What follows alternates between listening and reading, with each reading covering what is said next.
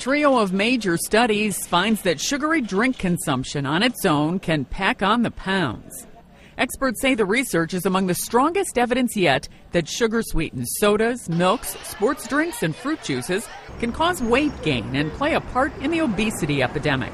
2 studies replaced these beverages with calorie-free ones in kids' diets. They found significant improvements in children who were obese and not gaining any more weight. The 3rd study found that sweetened drinks interact with genes that affect weight and increase a person's risk for obesity beyond the genes alone. Laura Anderko of Georgetown University says these reports also show that small dietary changes can go a long way.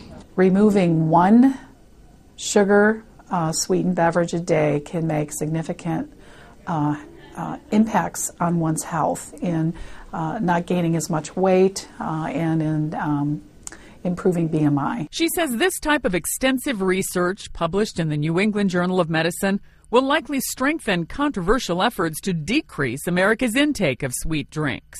It took decades, for example, with cigarette smoking and lung cancer to prove with strong enough evidence that smoking causes lung cancer. We're still not at that point with sugar-sweetened beverages, but these 3 studies actually take us to the next level. Already, New York City has banned sugar drinks larger than 16 ounces, and many states have barred sodas from schools. Sandy Kozel, The Associated Press.